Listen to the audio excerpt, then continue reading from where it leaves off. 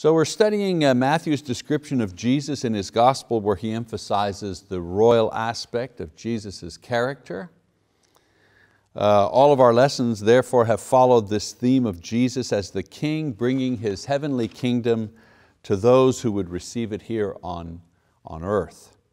So far, Jesus has demonstrated this royal position, and I'm going to review a little bit of the things that we've talked about as far as the theme is concerned. Jesus has demonstrated His royal position by the worship He received as a baby, by the witness He has received from the Father and the Holy Spirit, John the Baptist. He has demonstrated His exalted position by defeating evil spirits, beginning with Satan himself in the desert.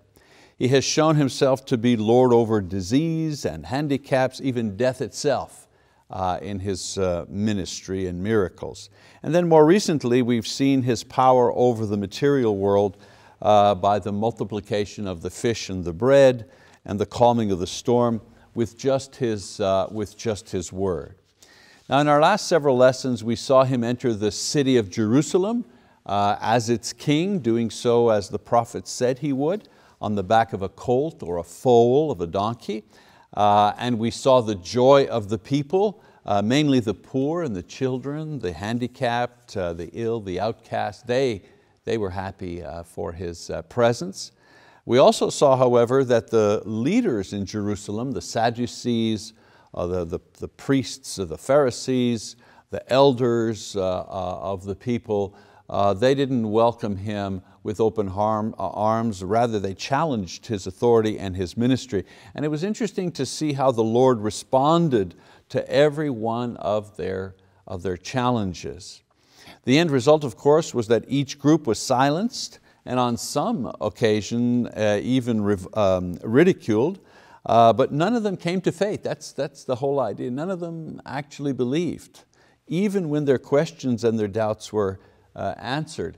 And I kind of fast forward into our times today. How many people do we know are like this? You answer all of their questions, you give a good Christian witness with your life, but still they refuse to believe and obey the Lord. And usually it's because they enjoy disbelieving better than they do believing. Normally it's to continue in sin, continue in their disbelief, which permits them to kind of live their lives as they wish, because the moment you believe, then you have to have a life according to Christ. Anyways, once the Lord has finished dealing with the leaders who have rejected Him as the Messiah, He pronounces several woes or judgments upon them because of their disbelief and their hypocrisy. After these pronouncements, Jesus and His disciples, who were still in the temple area, and here's where we pick up from last time, they're still in the temple area after He's pronounced the woes against the city and its leaders. There's a discussion that begins about the end of the world. And this takes place as one of the apostles makes a comment about the temple building itself, and Jesus uses this occasion to describe several scenes of judgment that will be taking place. That's why this lesson is entitled The King's Judgment. Okay, so open your Bibles, as I say, to Matthew 24. We're going to begin to describe the judgments that Jesus describes in these often misunderstood chapters. A lot of material to cover today. So we begin in Matthew 24, beginning in verse 1. It says, Jesus came out from the temple and was going away when His disciples came up to point out the temple buildings to Him. And He said to them, do you not see all these things? Truly I say to you, not one stone here will be left upon another which will not be torn down. As He was sitting on the Mount of Olives, the disciples came to Him privately saying, tell us, when will these things happen? And what will be the sign of your coming and of the end of the age? So imagine the scene. Jesus is leaving the temple area, and as He leaves, this is after everything that has gone on, right? The debate with the leaders, Him pronouncing the woes or the judgments on the city and the leaders and so on and so forth. As He leaves, they point out the magnificent buildings of the temple area, which he has just said will one day be deserted. Now during that period, the temple had undergone 50 years of reconstruction work, and the latest effort had been paid for by Herod himself. So in verse 1 and 2, Jesus responds to their comments by saying that the buildings will not only be empty, but they'll be torn down. This sets up further questions by the apostles, Peter and James and John and Andrew in Matthew 13:3, who wanted more information about what he just said. And so they questioned him about two things. First, when will this destruction of the temple be? You said that all these things would be torn down. When is that going to happen? And then a second question, what signs will accompany the end of the world, which will be brought on by the second coming? Now you have to remember, whether the apostles thought that these two events would happen at the same time or not, we don't know. Perhaps it seems that they were asking two questions, but they were thinking, well, this is all going to happen at the same time, because they couldn't imagine a world without the temple. So they want to know, well, when's the temple going to be destroyed, these buildings to be destroyed, and when's the end of the world going to be? What are the signs? They may have assumed that these two events were going to happen at the same time. Nevertheless, they're asking two different questions. We do know from their question, however, that they were asking about two different events, two very separate events, the destruction of the temple and then the return of the Lord. So the following section in Matthew can become confusing if we're not careful. So it helps if we divide it into three views of history that Jesus spoke about in answering his apostles these two questions. Okay, so let's go over the three views that are contained. The first view is the panoramic view, verses 4 to 14. We'll read those later. In these verses, Jesus describes an overview or a panoramic view of world history that includes the time before the destruction of the temple, the time after the destruction of the temple, and the period at the end of time when he will return. Okay, so the first 14 verses talks about a panoramic view. Okay, second view is the telescopic view into the destruction of Jerusalem and what takes place at that time, verses 15 to 35. So in these verses, Jesus telescopes or focuses in on one great event in the history of man and the history of the Jews in particular, and that's the destruction of Jerusalem, which we know took place in 70 AD. So Jesus spoke when he was 33 years old, so this event was to take place more than 3 decades in the future. So you have the panoramic view, you then have Jesus focusing in on a particular event, the destruction of Jerusalem, and then there's the third view, and that's a telescopic view to the second coming and the end of the world, verses 36 to 44. So he finishes with a look to the very far future when he will return, ushering in the end of days and the judgment. So if we keep these three views in mind, it'll help us untangle these complex verses, okay? So let's go back now and take a look at the panoramic view in verses 4 to 14, and we begin with verse 4. It says, "And Jesus answered and said to them, see to it that no one misleads you." So right away, he warns them that there can be confusion and misleading confusion about what he is going to say. So the instructions given so that they will know and avoid false teachers and prophets in these matters. Okay?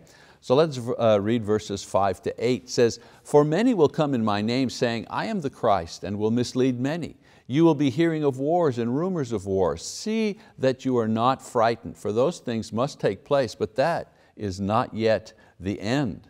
For nation will rise against nation, and kingdom against kingdom, and in various places there will be famines and earthquakes. But all these things are merely the beginning of birth pangs.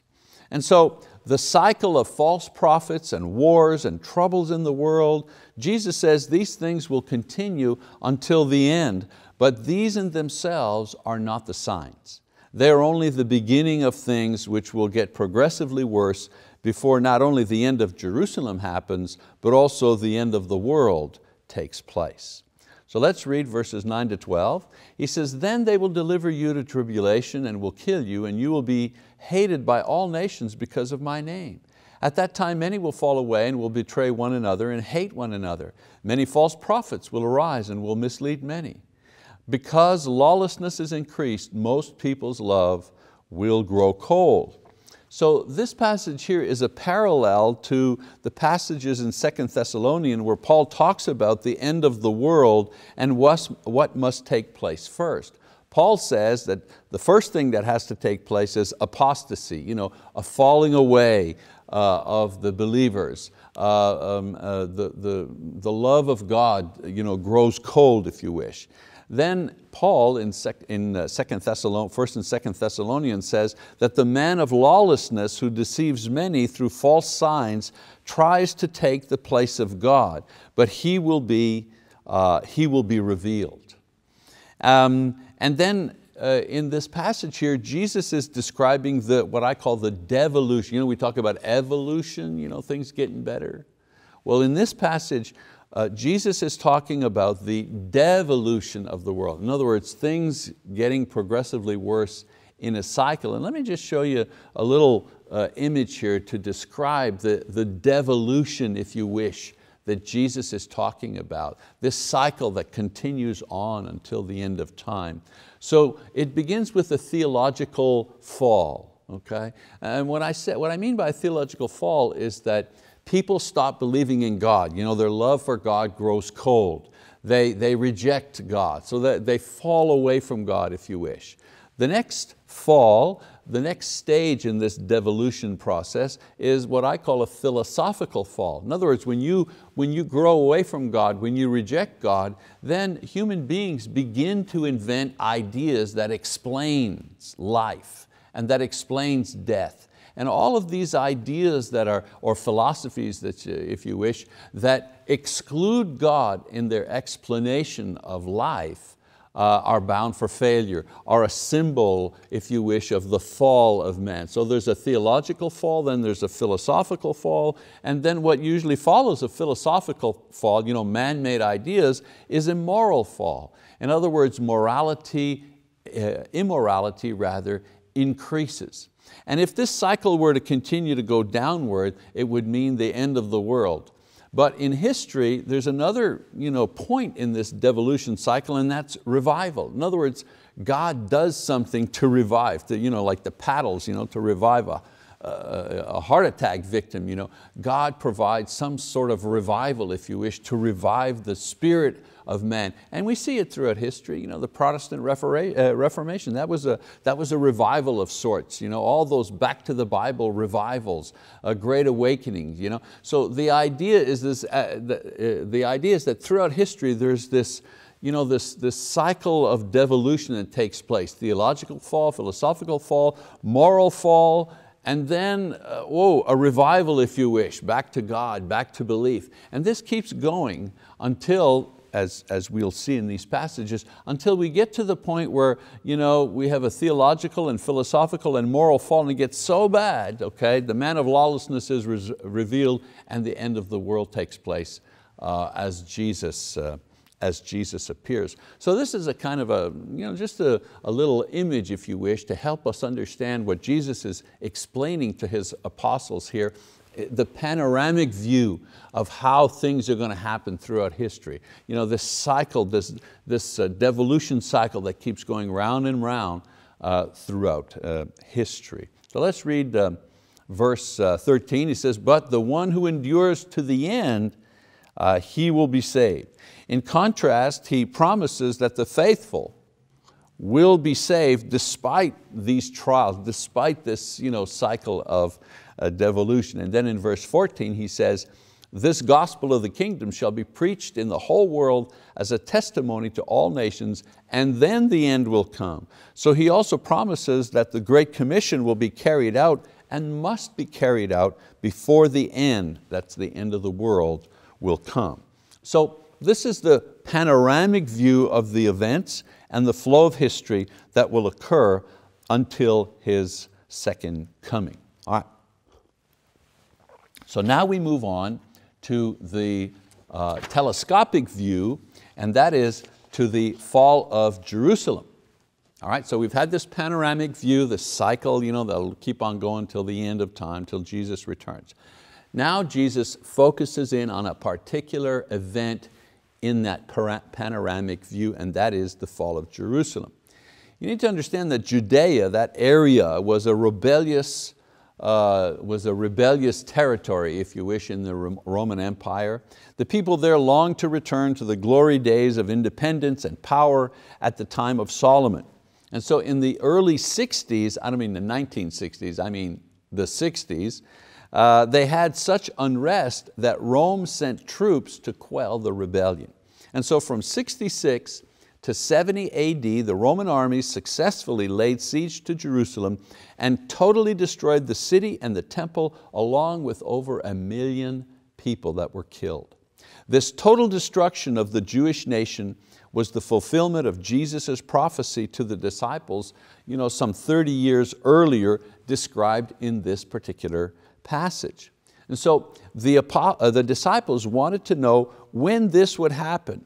Jesus said these buildings will be knocked down, so they wanted to know, when is this going to happen? And Jesus gives them the signs to watch out for, because many of them would still be alive when this thing was happening. So let's read verses 15 to 18. It says, "Therefore, when you see the abomination of desolation which was spoken of through Daniel the prophet, standing in the holy place, let the reader understand, then those who are in Judea must flee to the mountains. Whoever is on the housetop must not go down to get the things out that are in his house. Whoever is in the field must not turn back to get his cloak." And so the first sign was the abomination of desolation. The first sign of the impending destruction of Jerusalem is what Jesus calls the abomination of desolation. Now the point was that when the temple would be desecrated, this is the abomination here, when the temple would be desecrated, this would be a sign that destruction was near, and His disciples should flee the city at that time. Now in Daniel chapters 11 and 12, Daniel had prophesied that the temple would be defiled, and it was in the days of the Maccabees. This is 100 years or so before Christ. In the days of the Maccabees, and the temple was desecrated by the Syrian king Epiphanes, who sacrificed a pig on the altar of the temple, among other things. He did many other things to desecrate the worship. Actually, he wanted to outlaw the worship of the Jews. And so all Jews, especially the apostles, they were familiar with this historical event, the desecration of the temple during the time of the Maccabean revolt, if you wish. The Maccabeans, they were the Jews who were revolting against this king. All right? So the Jews were familiar with the idea that the temple had once been desecrated in a particular way. So what Jesus does is He picks up this idea and says that in the same way, when the temple will be defiled again by Gentiles during their lifetimes, it'll be the signal to escape. Okay? You see the idea here? He picks up a historical idea that all of them were familiar with, that had happened in the not too distant past, and he says when that happens again, that'll be a sign that the temple, the city, is going to be destroyed, and you need to get out. Now in Luke chapter 21 verse 20, interesting, Jesus says, "But when you see Jerusalem surrounded by armies, then recognize that her desolation is near." So this is a parallel passage here to Matthew. So Luke tells us that the surrounding of the temple by foreign armies, this is what is going to defile the temple. So how does that happen? How does the surrounding of the temple or the city by foreign Gentile armies, how does that defile the temple? Well, the standards or the shields, okay, that were carried by the Roman army were themselves idolatrous. And they were often used for worship by the soldiers. And so Jesus is saying when these idolatrous shields, standards if you wish, when they surround the city, then the effect of that is that it desecrates the temple. You have idols that are surrounding the temple of God in Jerusalem. Now, many scholars, they differ here as to what the abomination is, and many of them refer to Jewish historians for events that occurred before or after the siege that would fit. But here's the thing, Luke chapter 21 verse 20 is the only biblical reference that actually fits the context. Jesus Himself says, when you see the city surrounded by foreign armies, recognize that her desolation is near. And then in Matthew 24 He says, when you see the abomination of desolation, get out. So it's always best to allow the scriptures to interpret themselves. Then He says, he who reads. This means he who reads Daniel and along with Christ's what's called a cryptogram or a clue if you wish, will be able to know when it's time to get out. And as a matter of fact, historically we know that many Christians understood what was going on here, because in 68 AD, a couple of years into the siege, but a couple of years before the very end, the majority of Christians that were living in Jerusalem escaped to Pella, a nearby town, thus avoiding being killed in the massacre. So they got it, they understood what was going on. When the armies, pagan armies are surrounding the city, you know that the end is near, and so they got out. So let's read verses, go back to Matthew, read verses 19 to 21. He says, but woe to those who are pregnant and to those who are nursing babies in those days, but pray that your flight will not be in the winter or on a Sabbath, for then there will be a great tribulation such as has not occurred since the beginning of the world until now, nor ever will. So the tribulations are the suffering caused by the Romans which wiped out the nation. As I said, over 1 million killed. And of course, the combination of the gravity of the sin, the Jews who received the blessings and the promises of God and yet still killed the Messiah when He came, so the gravity of the sin and the horror of the punishment, an entire nation wiped out and its religion wiped out. The Bible says nothing like this has ever happened before, never will. In verse 22 it says, unless those days had been cut short, no life would have been saved, but for the sake of the elect, meaning Christians, those days will be cut short. So God's providence permitted this war to end so that the Christians would not also be annihilated along with the Jews. Their city was destroyed, and Romans, you see, they made no distinction between Christian and non-Christian Jews. For them, a Jew was a Jew, didn't matter what his religion was, they were to be wiped out. In verse 23 we read, then if anyone says to you, behold, here is the Christ, or there He is, do not believe him, for false Christs and false prophets will arise and will show great signs and wonders, so as to mislead, if possible, even the elect. Behold, I have told you in advance. So if they say to you, behold, He is in the wilderness, do not go out, or behold, He is in the inner rooms, do not believe them. And so the believers would naturally associate the destruction of Jerusalem with the return of Jesus. Remember I said at the beginning, I'm not sure if the apostles thought that the end of, destruction of Jerusalem and the end of the world were one and the same. One would happen right after the other. So Jesus here is warning them, warning believers who would naturally associate the destruction of Jerusalem with the return of Jesus. So the Lord warns them against being deceived by those who would claim to be the Lord or speak from God at that critical time. Now Josephus, who was a Jewish historian of the time, he documents how during this period, the siege of Jerusalem by the Roman army, during this period, rumors of the Messiah coming or being present circulated in order to keep people in the city, because the leaders said, if we stay in the city, we'll be safe. So they were always trying to keep people in the city. In those days, hysteria and fear produced many prophets who claimed visions and messages from God. As a matter of fact, one fake prophet said that he would separate the Sea of Galilee, and 25,000 people followed him out and were ultimately destroyed. Verse 27, now remember, we're still talking about the destruction of Jerusalem here. Jesus is still talking about that. For just as the lightning comes from the east and flashes even to the west, so will the coming of man be. So he tells them that when He does return, not in 70 AD, it will be evident to everyone like lightning across the sky. All will be easily and readily seen. Everyone will know that it is He. There won't be any doubt, there won't be any speculation, there won't be any confusion like there is during the siege of Jerusalem. You see what he's saying? For those of you who think this is the second coming, the destruction of Jerusalem, let me tell you this.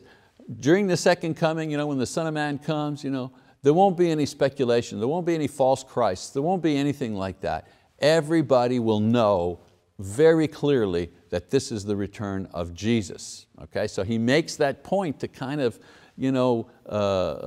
make sure there's no confusion here. Then one more comment he makes again about the siege of Jerusalem, destruction of Jerusalem. He says, wherever the corpse is, there the vultures will gather. So the corpse is the Jewish nation. The vultures are the false Christs and prophets. When you see them in abundance, this will be a second sign that the end of Jerusalem is near.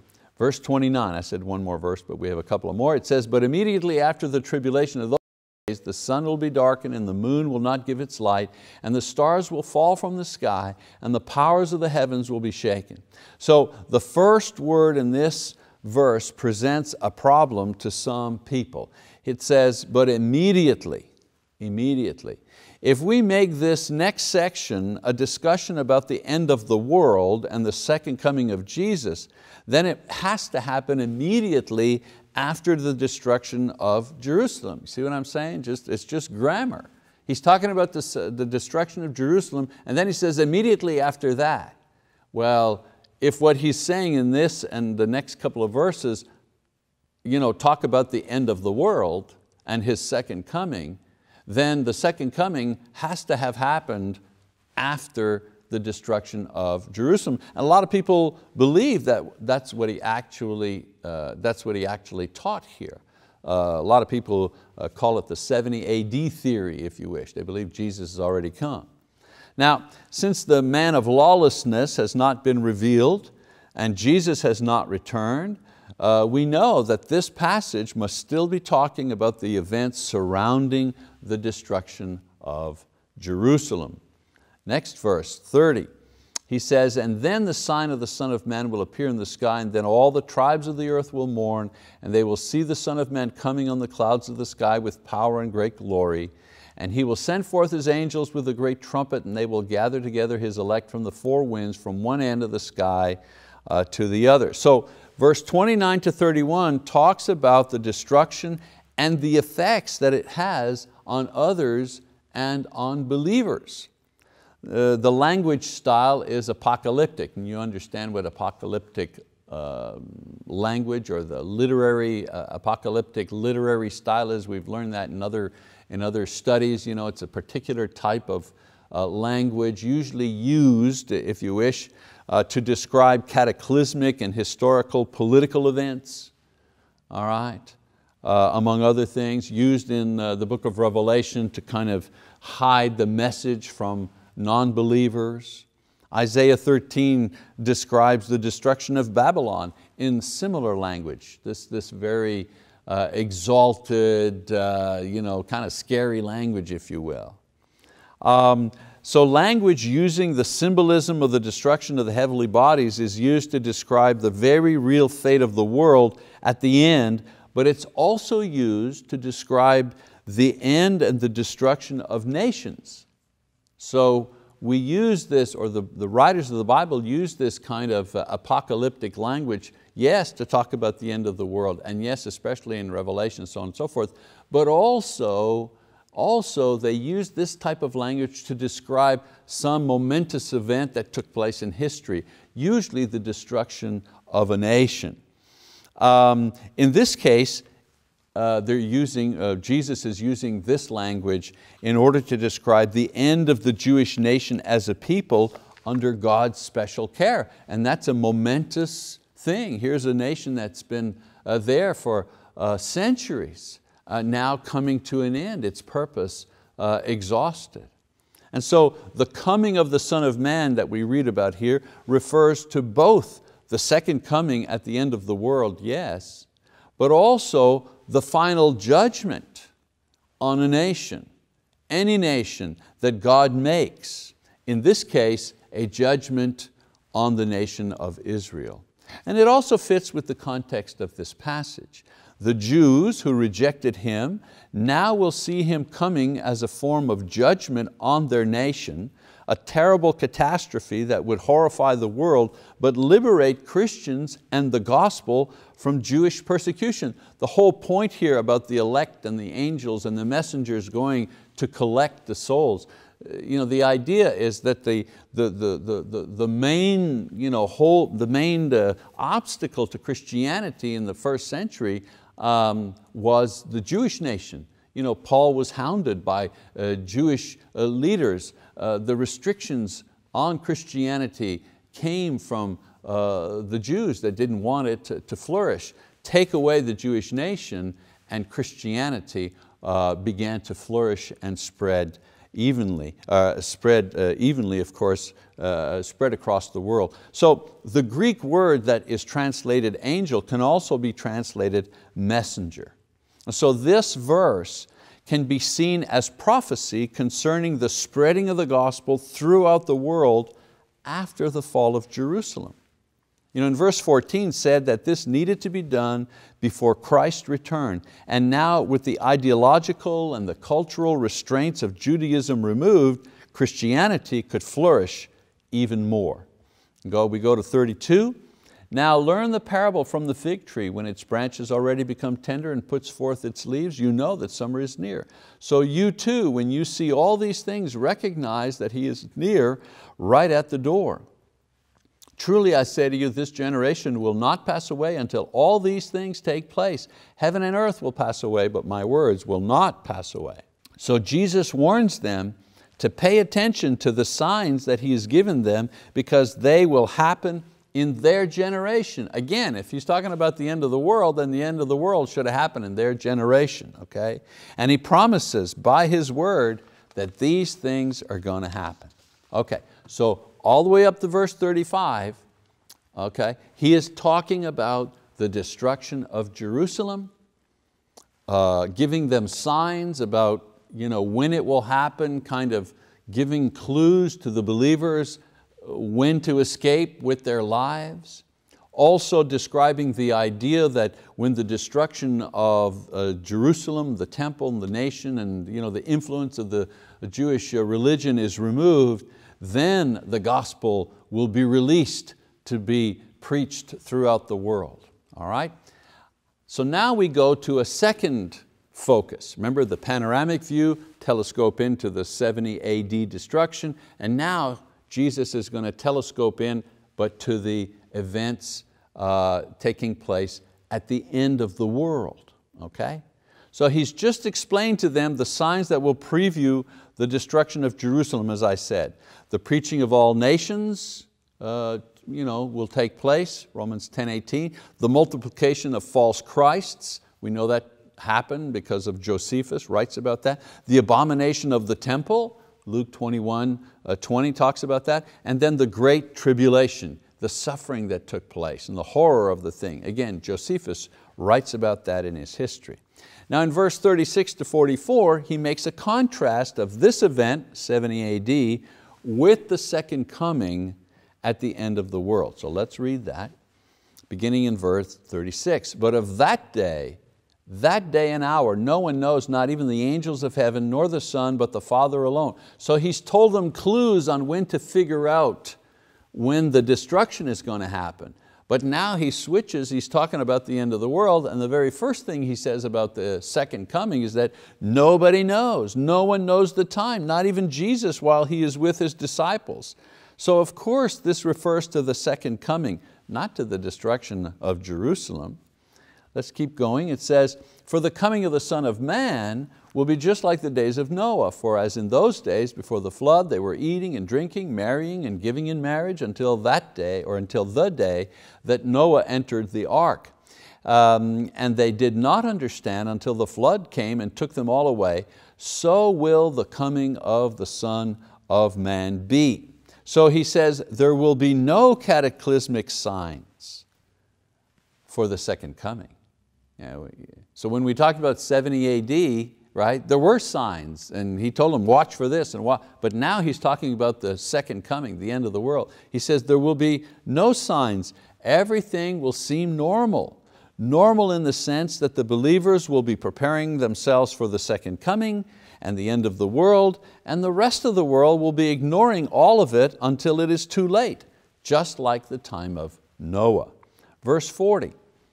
Then there will be 2 men in the field, one will be taken and one will be left. 2 women will be grinding at the mill, one will be taken and one will be left. Oh, such confusion about this verse.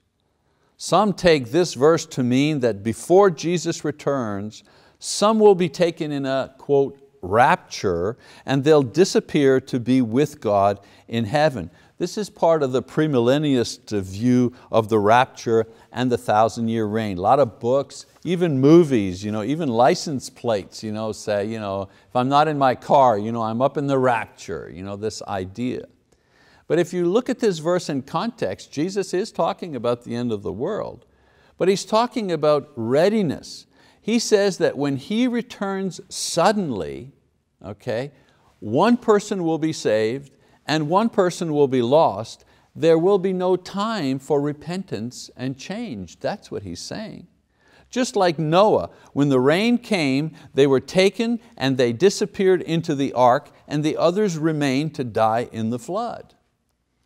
And so Jesus is saying, when He comes, the faithful will be taken to be with Him, and the disbelievers immediately put away from His presence. That's what He's talking about. Verse 42 to 44, therefore be on the alert, for you do not know which day your Lord is coming. But be sure of this, that if the head of the house had known at what time of night the thief was coming, he would have been on the alert and would not have allowed his house to be broken into. For this reason you also must be ready, for the Son of Man is coming at an hour when you do not think He will. So since the end is like this, everything is normal, and then all of a sudden, boom, it's over, we should always be prepared and not foolishly lapsed into sin, thinking that we've got plenty of time to repent and plenty of time to be ready for the return. We never know, he says. You have to always be ready. Okay, so he finishes. Now he's talked about this. He's talked about the panoramic view of history, the cycle, the devolution, Then he's zeroed in on the 70 AD, the signs that will accompany that, the clue given to believers to know when to escape, and so on and so forth. And then he telescopes into the end of the world and tells them the very opposite. But when the end of the world comes, there is no clue. Nobody knows when it comes. It'll happen suddenly. Two people are working equally at a task. The end comes. One is saved, one is lost. No time for repentance, no time for a change of mind. So he finishes this, and he gives them parables, to explain the things that he's just told them, to reinforce the main idea that he's given them. And the main idea is to be ready. Be ready when 70 AD comes, be ready, look at the clues, pay attention. And if you live beyond that, like we do today, be ready, because at the end of the world there won't be any clues. You have to be ready all the time. So he gives several parables that underscores that idea of being ready. We won't read them, but I'll just kind of summarize them. The first one is the parable of the evil slave, verses 45 to 51. Here the lesson is not to presume that we have the luxury of sinning because the end is far away. It can come at any time, and the judgment is sure for those who are unfaithful. And so that's the parable of the evil slave. The next one is the parable of the 10 virgins, right? We're familiar with that. So, they're waiting for the bridegroom. Some of them run out of oil. The ones who have the oil, they go with the bridegroom. The ones that don't have the oil, they're shut out. Okay. So here Jesus warns against the foolishness of not being ready. It's not a question of evil here like the other parable. It's a question of negligence. To neglect Christ will bring destruction in the end as well. So that second parable explains that same idea. And then thirdly, the parable of the talents, 14 to 30. Here the warning is for those who are in the kingdom, but who failed to expand its borders and failed to serve the king with zeal. In the parable of the talents, the slave, he wasn't caught or surprised unprepared. He just assumed that his preparation was sufficient when it wasn't. So all these parables have the element of preparation and judgment and punishment for those who neglect to prepare for the return of the Master. Certainly for the Jews and the Christians in 70 AD, they had to be ready, they had to be watching, and certainly for us and future generations, we have to be ready and watching also, but our watching is not looking for clues. Our watching is watching ourselves to make sure that we are ready spiritually for when the Lord will come. And then in chapter 25, again, not going to read all of that, but that's the climax of all of this, the prophecy about 70 AD, the end of the world and all the parables. The climax is the judgment scene, right? The climax of this the discourse that we've just gone through is the judgment scene at the end of the world. The sheep and the goats, that type of thing. Those who have fed the hungry and taken care of the poor and visited the sick and those who are in prison, so on and so. Those people who have done that, they receive the blessing. Those people who have neglected that, they do not receive the blessing. And so those found to be righteous have obeyed the commands to love God, and they refer to Him as Lord, as well as their neighbor. The idea of the climax of this is, how are you going to be ready? You're going to be ready by doing the will of the Lord. And what is the will of the Lord? Well, that you love your neighbor, that you serve your neighbor, that you keep yourself free from the effects of the world. And those condemned, they have the very same judgment and are condemned because, well, they weren't ready. How were they not ready? They knew about the Lord and so on and so forth. Yes, but their faith did not produce any fruit. And so the punishment and the reward is eternal in nature. And the overarching theme for all of this, the passages about the panoramic view, the 70 AD, the end of the world, all the parables, and then the judgment scene, the whole overarching theme is you have to be ready. You have to be ready for the coming of the Lord. You have to be ready for the coming of the King that we say in our particular series here. Okay, so that's a long lesson, a lot of material there. I hope that has kind of clarified a really complicated passage of Scripture for those who are studying and taking this course. All right, one more lesson to go, lesson number 12, and we'll take that up next week. Thank you very much for your attention.